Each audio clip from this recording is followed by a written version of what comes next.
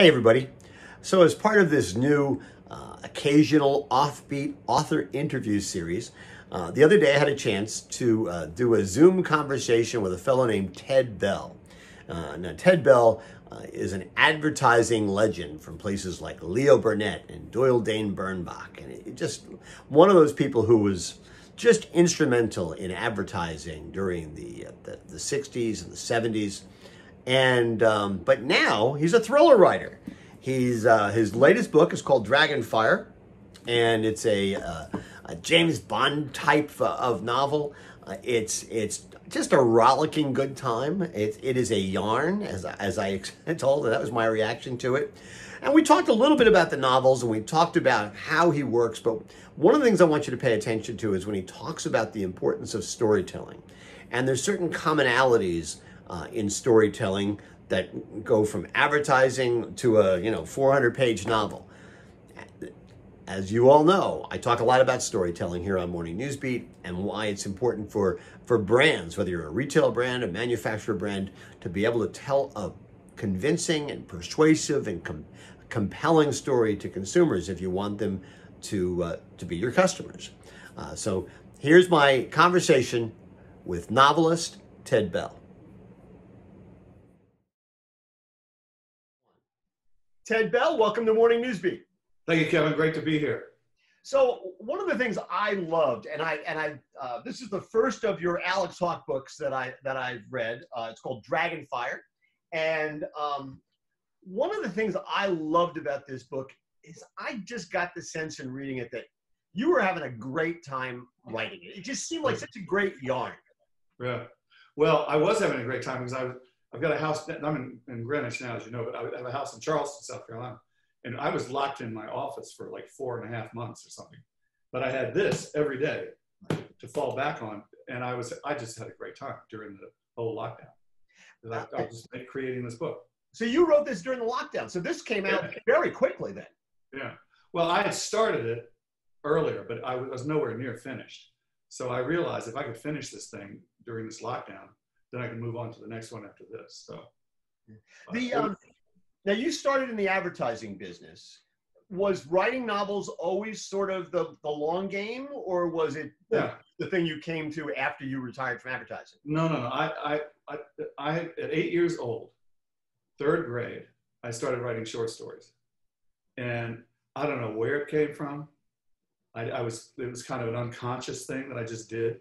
And I was talking to the Charleston Literary Society, and they said, tell us about that. And I said, well, you know how when you see like a 6-year-old Chinese kid sits down at a big concert grand piano and starts playing Bach, that's kind of how it was. I'm not saying I just started writing. And the only things I knew of anything about then at age 8 were cowboys were huge for me. Right. And UFOs were really big in that period. So I would write stories where it was a cattle drive from Missoula, Montana to another place, and UFOs would like hover over the cowboys and tractor beam them out of the saddles and up into the saucers. And that was what I was writing. And I was so happy writing those things, They say write what you know. So what that? Yeah, well, that's what I mean. I didn't know about anything but flying saucers. And where did you grow up? Where was this? Mostly in Florida. But I lived in New Orleans a couple of times, which I loved that town. And yeah, but I would say mostly in Florida. So are there common elements of storytelling that kind of follow you from advertising? Admittedly, you're doing it in advertising, you're doing it on a page, or you're doing it in 30 or 60-second snippets, and this is clearly very different than that. Right. But are there commonalities in terms of storytelling that you can see? No, I absolutely, and I think that's I've never had more fun than when I was in advertising until now. But when you're doing a 60 or 90-second cinema commercial, or sometimes 2 minutes, and I didn't like commercials where you go, yes, it's got more words than any other book. I didn't do those. I did stories like for Hallmark and Volkswagen, and because I was always a storyteller. And so what I learned from those years, we were shooting commercials all over the world at Pinewood Studios with David Lean and Ridley Scott and Tony Scott, his brother, and all these guys. And so storytelling was paramount to me. And so I knew I had to have a beginning, a middle, and an end. I knew I had to have, in that shorter period, instantly identifiable characters that you can either embrace or not. You know, is it the dumb dad and the smart mom, or is it, you know, the brother and sister who don't like you? I don't know. Whatever it was, you had to bring those characters to life in a very short period of time. And then you had to have a story that would engage people, and they'd want to sit around until it was over to find out what happens. I sort of already knew all that, but it really got reinforced in the production of endless commercials all over the world. But the real secret, I think, was comic books. And I think comic books were a nickel then, I think, or something like that, or a dime. And I had $1 a week allowance. And I had like vast cities of comic book piles of everything, you know, from Archie to Superman, Batman. And I would just, you know, I would get in bed and read comics until I fell asleep every day of my childhood. Sorry, we got a little Joe Biden input. Right. Honey, can you hit that, turn it off? That's okay.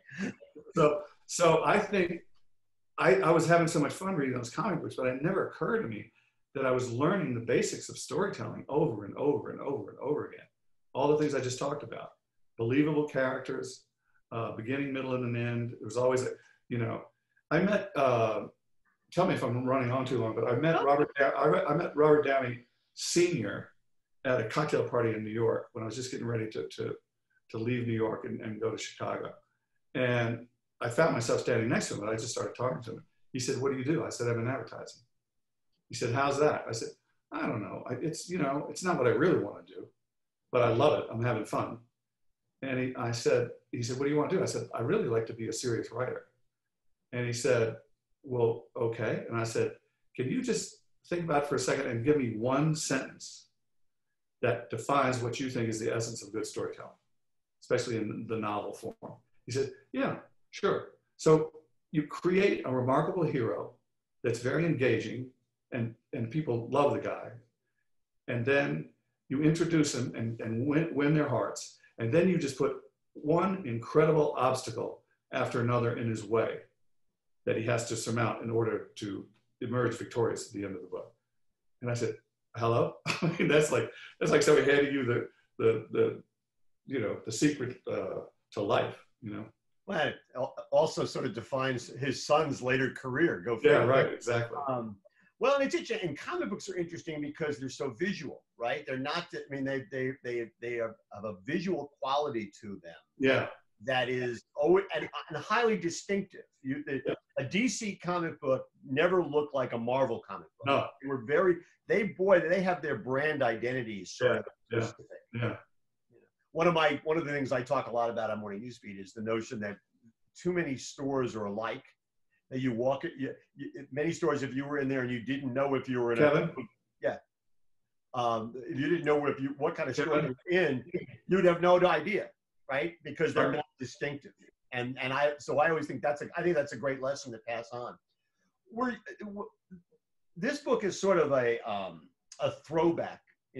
I think, to me, it feels like that, in part because it unfolds in two different timelines. There's the World War II portion of it, and then there's the modern day portion of it. I read it, and part of my reaction was, there's like enough plot in here for 3 different novels. Right? There's like 2 novels in the World War II section, and then there's another novel in the modern day section. Did it ever occur? Was that sort of conscious? I'm just going to get as much stuff in here as I can.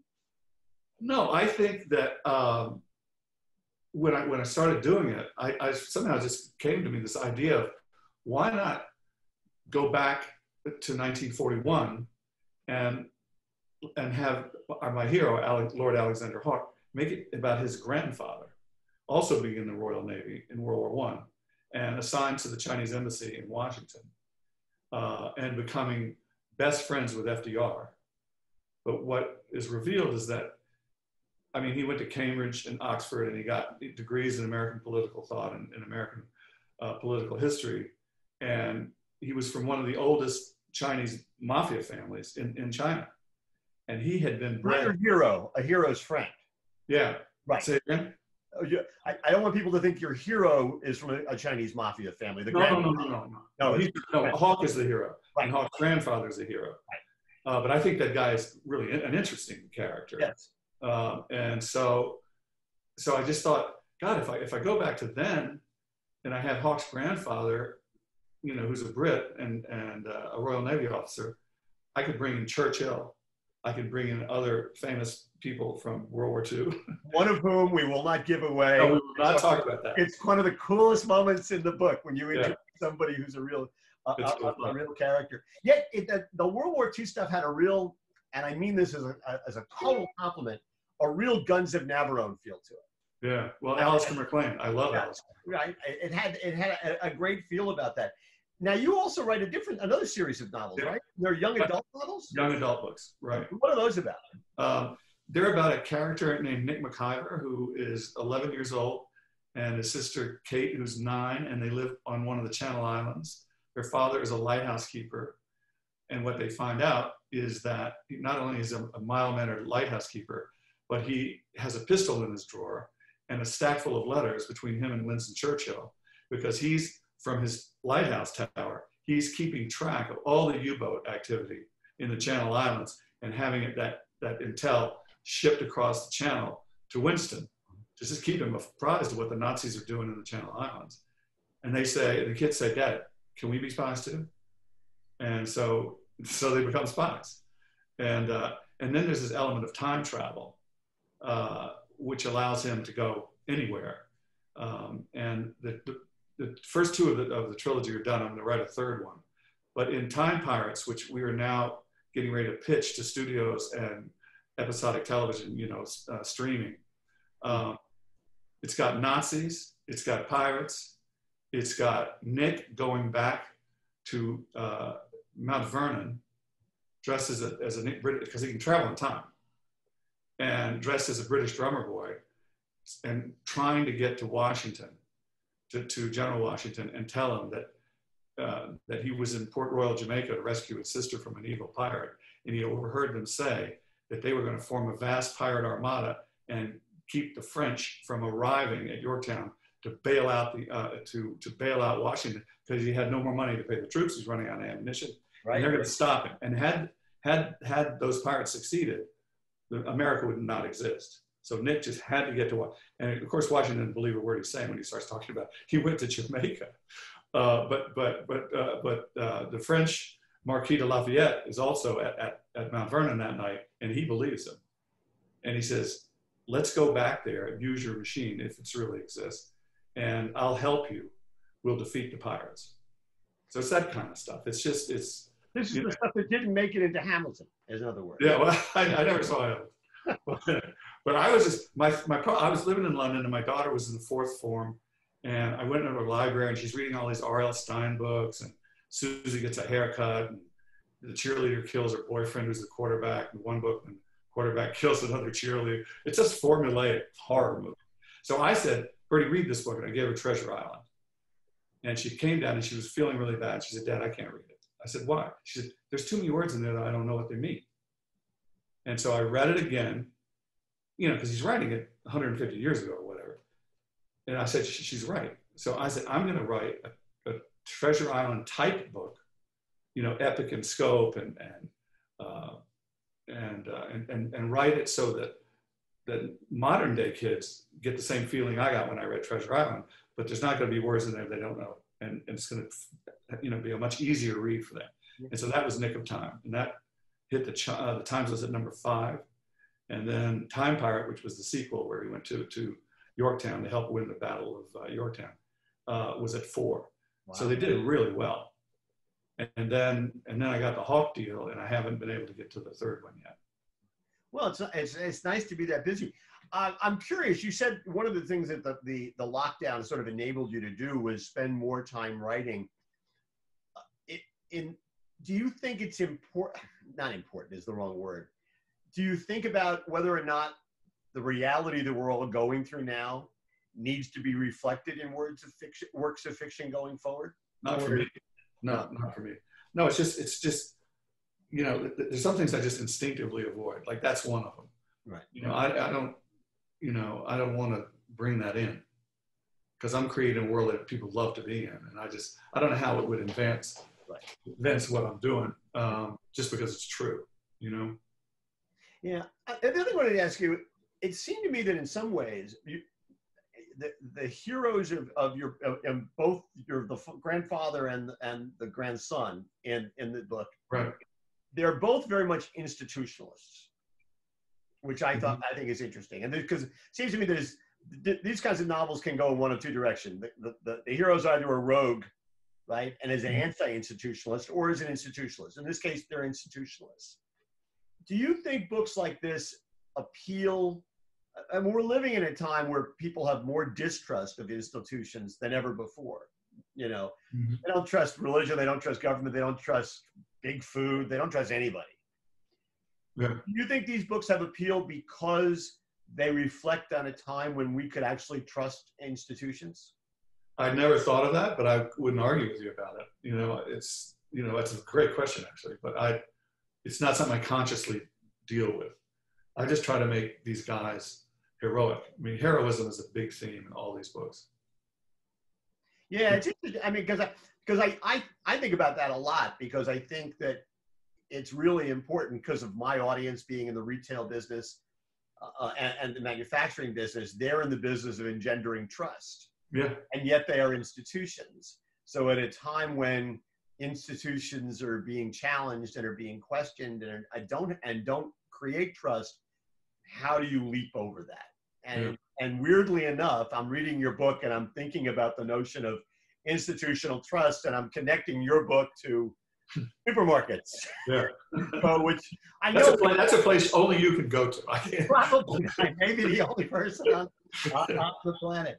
So you're hoping to do the time travel books as a series. As a series, right? To do these as a movie, or well, we already have a deal for the Hawke books. Oh, really? Yeah, it's a major studio in Hollywood, which I can't name, but they bought the rights. So now it remains to be seen what they're going to do with it. So I have feeling. Are you going to play a role? Are you going to play a role? It is different. Yeah. It can go both ways, right? Right. I'm not going to be Hawke though. No. I mean, I don't mean an acting role. Are you going to play a creative role in bringing them to the screen, or have you? This is my third Hollywood deal, and Paramount bought the rights to Nick of Time right after it came out. Right. And engaged me to write the screenplay, and nothing ever happened. And then a very famous producer, the guy who did all the Transformer movies, and he did Perfect Storm, and he did you name it. I mean, the guy is like amazing. And he called me. I didn't call him. And he was so excited. He flew up I was living in San Francisco. He flew up and took me to lunch and told me how much he loved the books. And he wanted me to be a producer, and he wanted me to be on the set always with the director, because I'm the guy who understands how these work. And then nothing happened. And then, which led me to announce on some kind of interview, I said, my favorite book about Hollywood is, the title is just sucked me in. Hello, he lied. Yes. I mean, you can't trust. You talk about institutions you can't trust. Is that William Goldman? I can't remember now. No, William Goldman's a great script. No, my guy was a major producer. Okay. No, I mean the person who wrote the book, Hello, He Lied. I think that was. I don't think so. I think. I'll have to look that one up. Yeah, I'm not sure who said it now, but and some woman, I think my Sherry Lansing or something, wrote a book called "You'll Never Eat Lunch in This Town Again." It's about life in Hollywood. So I'm skeptical about it. Okay. Well, hopefully it all works out. Well, listen, I appreciate your spending time with us today. I admire what you've done here. The idea of being able to turn out 11 of these is just extraordinary, and I look forward to the next one. Thank you, Kevin. It's been great being with you. Thanks for joining us on Morning Newsbeat. Take care.